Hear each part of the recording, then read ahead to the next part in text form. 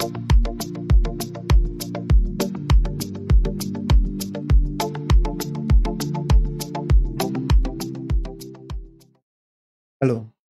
and welcome back.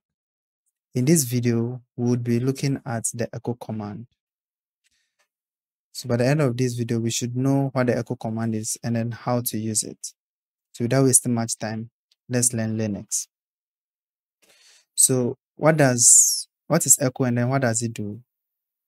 So what the echo does is to display the line of text that you provide to it.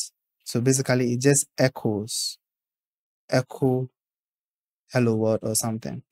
So the use case, or when it is needed, or when we would have to use it, is when we want to output the status of maybe a process into a screen or a file. So basically we use the echo mostly in our bash scripts to display the status of an ongoing process onto the screen or onto a file. So let's say if I do sudo apt updates, right, which basically updates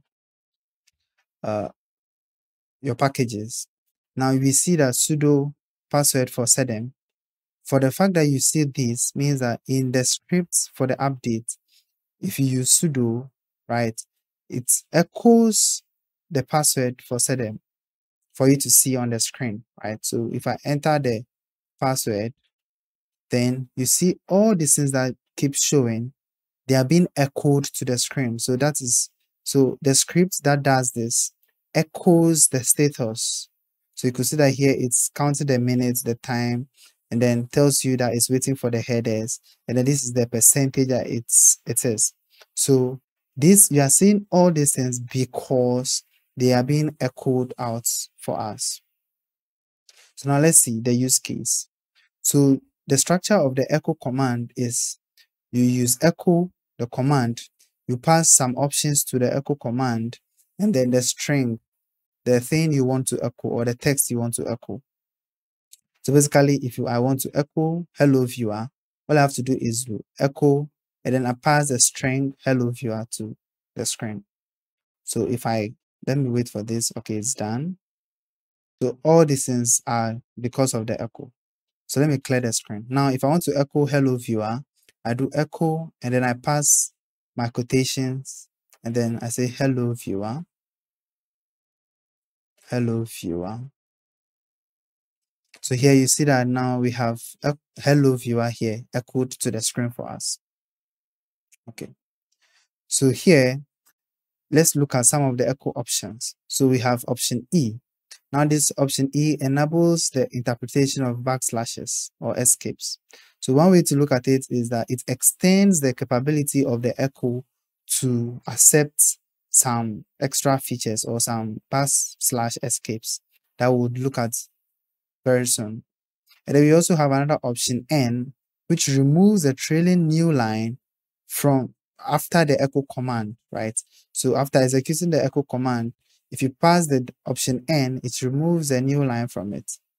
So you can say echo, then option E, hello, then the tab world. And then you can also use the echo option N, that. So let's look at it.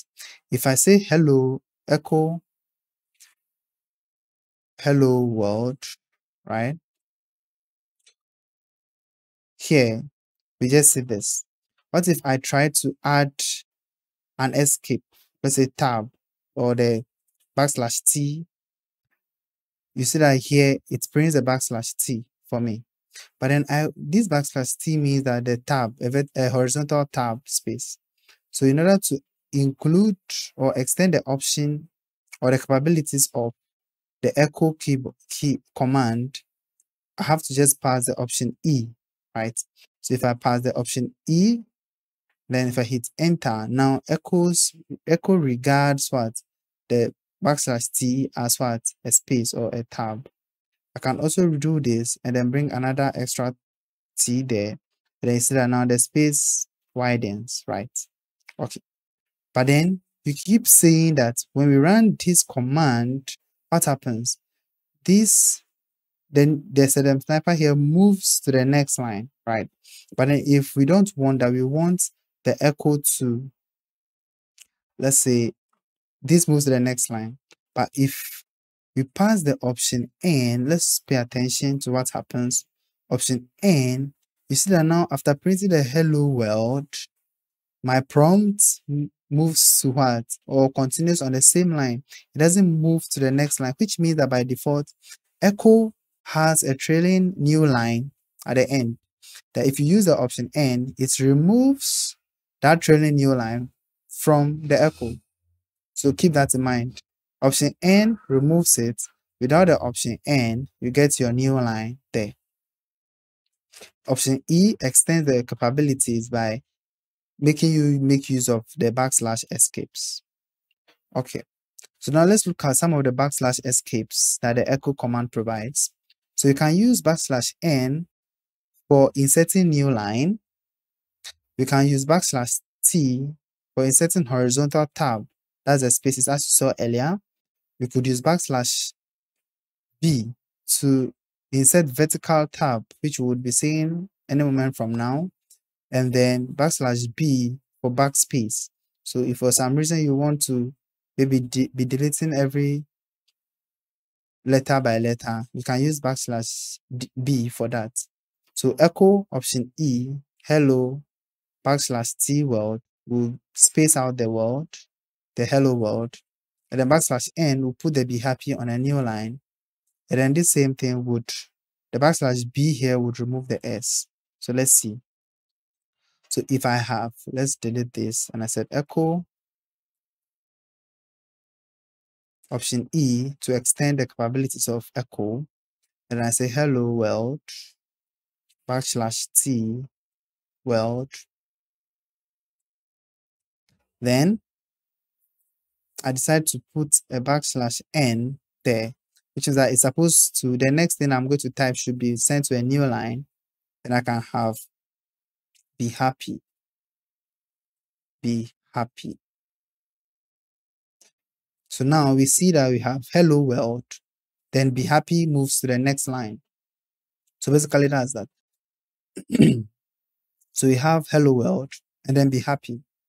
So I can choose, let's say for instance, I make a mistake and then I say hello world S and I want to remove it. I can do backslash B. Now this backslash B should remove this S. First, let's do it without the backslash B. We see that hello world S, be happy. We don't want this S.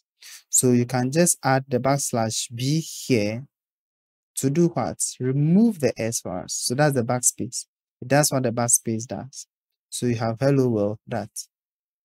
So how do we use the vertical tab? So let's say I want to echo, extend the option of echo, and then I say hello SEDEM, or I am SEDEM. I am SEDEM. And then now I want to move to the next line. So I do vertical tab, and then I am the beta form of awesome. Something like this. If I hit enter, this is what happens. I am SEDEM on one line, and then the next line, it gives a tab, that's a vertical tab, and then continues, I am the beta form of awesome in the next line for me. So basically, this is what the backslash V does. That's the vertical tab, and then the backslash, the option E extends that capabilities for us. So those are some of the backslash escapes for the echo symbol or command. Now, what use would the echo be if we keep just echoing on the screen? We already see, of course, we already see what we are doing, right?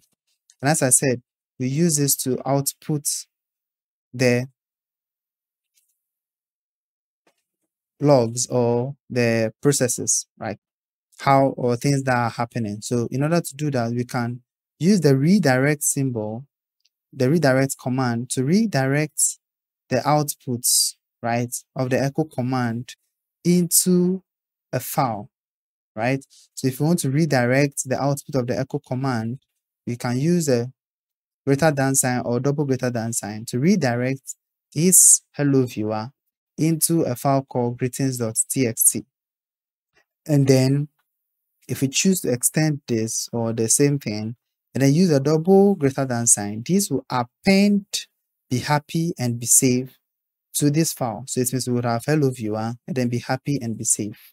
Let's look at that. So if I have echo this, let's say echo hello viewer,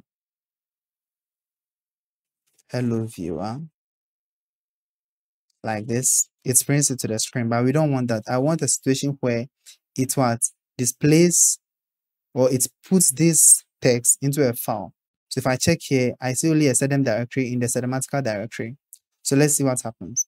If I do echo hello viewer and then I bring one greater than sign and I say greetings, sorry, .txt, right? And I hit enter. If I do ls, I see a new greetings.txt here. If I cut that file to look at the contents, you see that we have the hello viewer inside the greetings.txt, right? What if I said, okay, aside the hello viewer, I want to add the I am SIRDEM and I'm the better form of awesome to that. If I should do this back to the greetings file, let's look at what happens. Pay attention that I use one greater than sign here. If I hit enter and I cut my greetings, you see that now I just have the I am SIRDEM, I'm the better form of awesome, instead of just having the hello viewer and this. So to prevent that, let's redirect the hello viewer back into the greetings. When I cut, I should see the hello viewer there. Now, if I want to append, I don't want to overwrite, but then I want to add this one to this list so that I would have the hello viewer and then I am the SIRDEM and the others there. All I have to do is come back here and change the single greater than sign to double greater than sign. So these will append the echo, the content of the echo to this file. So if I should hit enter, ls, I see only just one file, and I cut that file, you see that now I have hello viewer on one line, and then I am SIRDEM, I am the better form of awesome on another line. So basically, that is how we redirect the contents of the echo. Bear in mind, when we did it, we didn't see the output on the screen. So it means that instead of echoing to the screen, that is the basic output, it does what? It echoes into a file. Keep that in mind. Or the standard output. So instead of showing us to the standard output, it decides to what? Display it or echo it into a file. So that is how we redirect the echo, the output of the echo command into any file we are interested in. So in the next video, we'll look at the grep command and then how to use it to do some interesting things in our files. If you enjoyed this video, don't forget to like and subscribe and share with your friends so that they could also learn from this video. We can't wait to see you in the next one. Thank you.